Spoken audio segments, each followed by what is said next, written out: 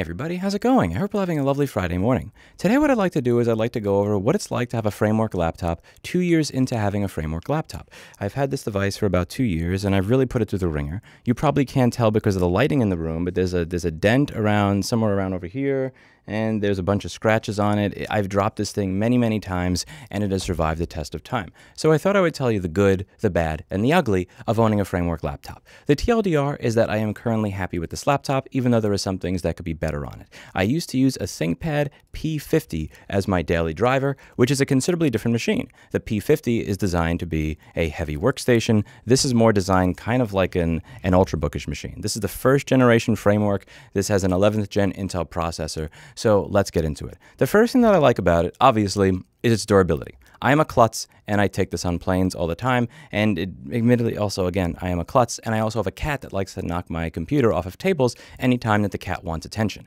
And sometimes it'll knock it off of even high places. Let's say I have it on a dining room bar counter that I have. He'll knock it over from something that's 6 feet up, which is, again, a fairly difficult drop for a laptop to take, and this laptop has taken it all in stride. I've never had to tighten the hinges, and I've never broken them. One of the annoying things about a lot of cheap PC laptops is you get stuff like this. Thank you to Recover Tech on YouTube for the picture. You can see over here where the hinge itself is not broken, the grommets that it attaches to are broken. Or again over here, thank you to Computer Warehouse for the image. This is a circle over here of a hinge that has broken off of the base. So the hinge is still good, but the base that it screws into has broken off because it's some cheap shit plastic. And that is not the case with this laptop. Again, if that were the case with it, this would have been broken 2 years ago. So the durability of this is shockingly great for its size and, again, it being a first generation product from a new company. That's something that I really appreciate. Let's get into the other part of using it with a comparison with a ThinkPad,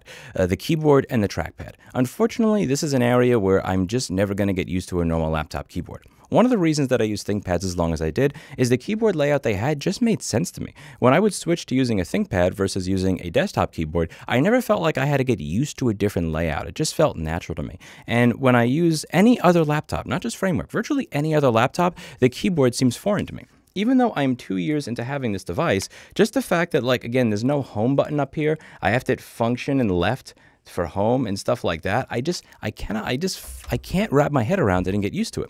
My ThinkPad P50 has been demoted to being a server in my closet that I use to store and record koi fish videos from my koi fish pond in my backyard. And when I took that thing out of the closet after not using it for 2 years and I started typing on it, I immediately felt at home with it, even though I had been typing on the framework for 2 years and had not typed on the ThinkPad for 2 years. The ThinkPad keyboard just feels natural in a way that no other laptop keyboard has ever felt to me, and that's why I was so loyal to them over time.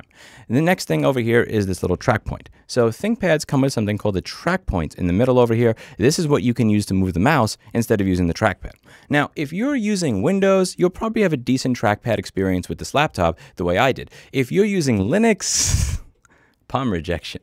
What's palm rejection? You're going to have to do that thing if you're using XFCE, where you set up the trackpad to not work for a certain number of milliseconds after you've typed a key on the keyboard, because if you do, you're going to wind up, especially if you have tap to click enabled and you don't set that up, oh my God, you are going to be in a world of pain where you're like, every time you tap, it's just going to be a nightmare. Now, admittedly, again, this is not a framework only thing.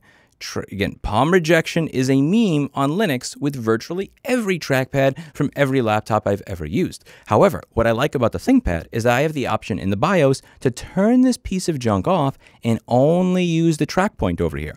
There's two things I like about the track point. The first thing I like about the track point is I don't have to move my hand in order to use it. So if you are using a modern laptop, again, if I'm typing and then I want to use the trackpad, I have to move my hand. This is movement that I have to do to get over here. Whereas if I'm using a track point, I can type, and then my finger that I'm typing with can immediately go over to the track point, and I can use that to move the mouse.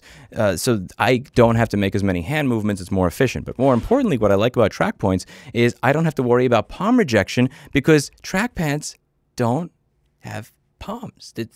Your palm is never going to be near that, so there's no need for palm rejection, which gets around the Linux meme of not having palm rejection on trackpads. I can turn off the trackpad in the BIOS and still use the mouse, which makes it a little bit easier for me to use a ThinkPad in Linux than it does to use a framework in Linux. The next thing that I really took some getting used to is sleep state. So there are a lot of people on Frameworks forum that are reporting that they are having issues with sleep in Linux, where they put the device in suspend mode and it still winds up using 20 or 30% battery when they go to sleep at night. So if you put it on suspend, you go to sleep, you wake up 8 hours later, and your battery that was at 70% is now at 55 or 40%. This is a meme, and it actually happened to me as well. My battery right now, I just took the thing out of my bag after putting it in suspend yesterday, and my battery is at 10% because I put it in suspend.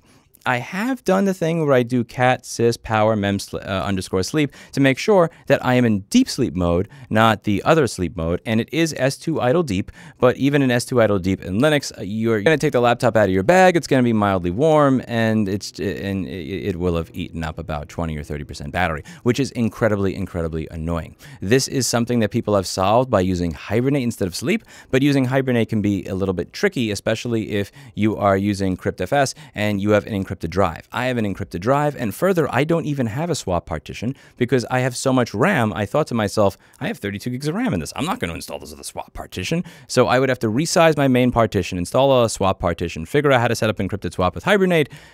I have 2 companies, 2 nonprofits, and a full-time job. So I'm just being real here. I'm never going to make the time to do that, and I have not made the time to do that. I have just put the thing in suspend and cursed when I take it out of my bag, and there's not as much battery. Some people had this issue with Windows versus the whole modern standby versus normal thing, and the way that they were able to solve it on the forum appears to be there were some issues with audio drivers. There was an audio driver that was keeping the machine from going in a full standby, but they were able to fix that with Windows. With Linux, it again, unfortunately, on this laptop, suspend on Linux is kind of a meme, and if there is a way to fix that, I'm all ears. But it's if you think that you're going to install Ubuntu on this and then just close the lid and put it in your bag and have a normal suspend, no, you're going to be searching forums and searching IRC chats and reading manuals for hours upon hours to try and get functional suspend or Hibernate. And if you do, you know, you're smarter than I am. Next up are ports. The modular ports in here are, again, I think 50 good, 50 bad.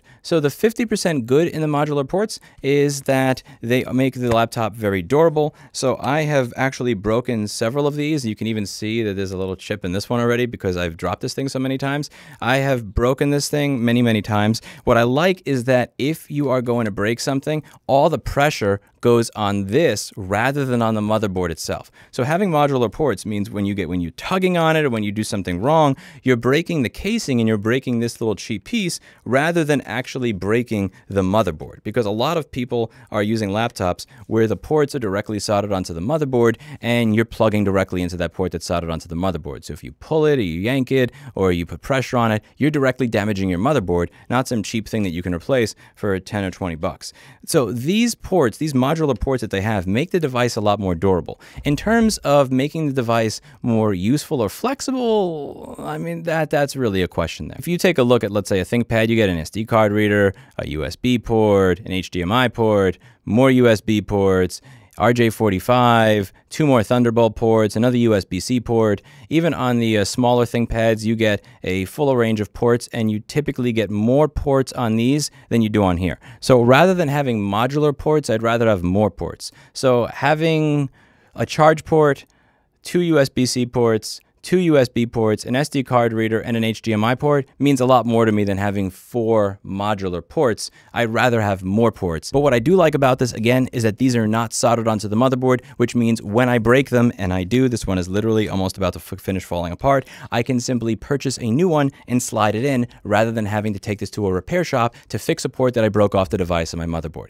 It's a thoughtful design when you think about durability, even if I don't have as many ports as I would like. I would much prefer to have more ports and have them be modular. But again, that's me wanting everything. That's me wanting have my cake and eat it too. Let's talk about the way that Framework handles design flaws, because I think this is actually considerably better than certain trillion-dollar companies that will give you the middle finger anytime you have a problem. One of the things I've talked about on this channel when it comes to Apple is they will often have these random design flaws and glitches that they do not cover unless you have sued them. And once they get sued, if they hit with a class action lawsuit, they will eventually cover it with a half-assed extended warranty program that most people didn't use because they threw out the computer after it didn't work for 3 to 4 years. Anyway, Framework has a very nice way of dealing with this. So there is a design flaw in this product. This is a first-gen product that is to be expected, new company, first-generation product. There is a design flaw with it, and that has to do with the RTC battery. The design flaw is as follows.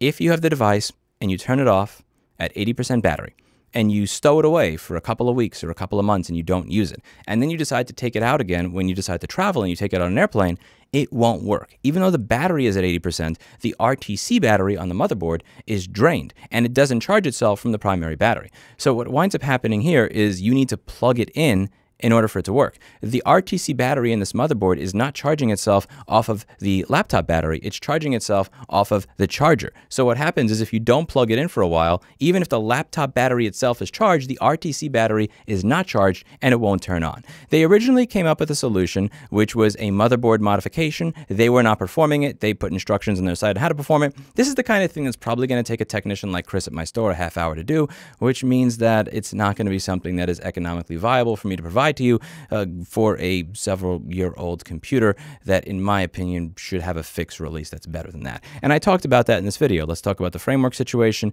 and what should have been done. And they actually replied in a really great way. They came up with an RTC battery solution, which is much easier, where you are replacing this, again, instead of having to scrape stuff on the motherboard and run all these tiny jumper wires, you're only soldering one wire onto the computer and you're replacing an RTC battery. So it does require soldering, but this is a way easier job to do. This is much easier to do, which means you're going to be paying a lot less in labor cost if you take it to a repair shop than the Clued solution they had before, and they're going to provide you the battery for free. Is this a perfect solution? No, but it's probably the best thing that they could have done given the circumstances, which I'm really happy with. Again, what would have happened with Apple, in my opinion, if something like this happened, they would have said, "What do you mean? What are you talking about? We've never heard of an iPhone 6 Plus that has a touch problem. Oh, your iPhone 7 has no audio or no service sometimes? You must be the only one that happens to. Would you like to get a new phone for $350? That must be user error." Whereas they're saying, yeah, there's a problem. Here's the fix for it. We're going to give you the part for free. That's really cool. That's honorable. And that makes me respect the company a lot more than other companies that would refuse to acknowledge design flaws. Especially when acknowledging a design flaw in your first generation product. Again, this is the kind of thing that can kind of sink a company financially if they are going to take on liability for actually replacing all these boards for people. And they were open to say, yeah, there's a problem. Here's how you fix it. And contact us and we'll send you the part for free. That's cool. That is really, really cool. I installed this in my device, and because I'm a moron that decided I'm not going to follow the instructions, screw that, it's my computer, I can break it. I actually wound up breaking the mounting tab on the board, but I soldered the battery in to make this into a MacBook. I had mentioned in this video many years back that when I went to lobby in Albany in 2015, that there was a lobbyist who told a politician that when I am fixing MacBooks, I am turning them into PCs and misrepresenting them as if they are still MacBooks to my customers, which is wrong. And today, I did the exact opposite of that. I took a device that had a removable battery and I soldered it in. So I actually converted this into an Apple product. In all seriousness, I like the fact that there was a problem with the product and they just admitted it. Again, was it perfect the way they admitted it? No, but they did the right thing in the end, and that's what matters to me. At the end of the day, I think this is a fine device, and I am happy to use it just to get across to people that I'm willing to deal with the issues with Suspend, and I'm willing to deal with the funky keyboard layout to signal to people that I value a laptop that makes schematics available. The last thing is the whole schematics or die thing. Again, the schematics thing, is it handled perfectly? No, you need to sign an NDA in order to get access to a schematic. But they do give you access to a schematic, which is more than every other laptop manufacturer is going to do. That's cool.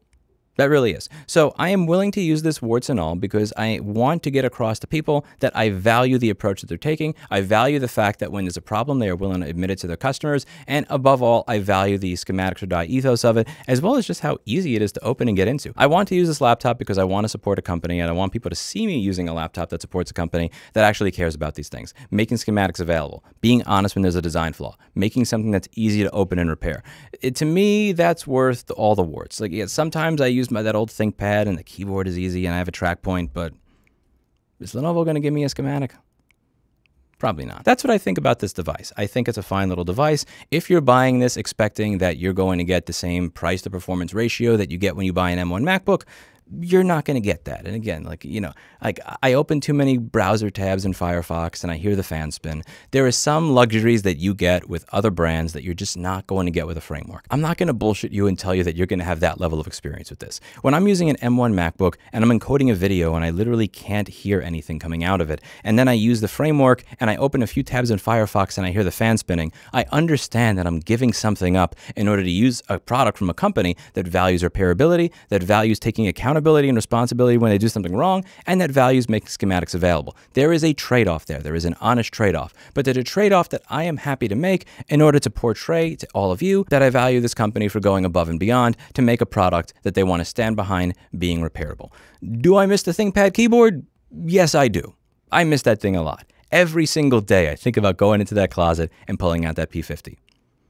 But I don't. I like my framework. It's a good little device. Let me know what you think in the comments down below. Did this help you with your decision on whether or not to get a framework for the future, or did it not? Do you think I'm too picky when it comes to the ThinkPad laptop keyboard, or are you one of those people that uses a ThinkPad laptop keyboard and thinks to yourself, I can't use anything else after this? It's just no. Because that's just been my experience. Like I have a Microsoft wired 600 desktop keyboard that I like, and I'm used to using it. And when I use anything other than a ThinkPad, I just feel like I'm on another planet. Anyway, let me know what you think in the comments down below. I think this is a fine little device, and again, the warts with it are the whole the suspend issue, the no palm rejection and Linux issue, which again is going to be with virtually every laptop, and the funky-ish keyboard layout that they have. Other than that, this is a fine little device, and I am happy to own it and use it when I travel. That's it for today, and as always, I hope you learned something. If you have any questions, please do leave them in the comments, and I will do my best to answer them. I'll see you in the next one. Bye now.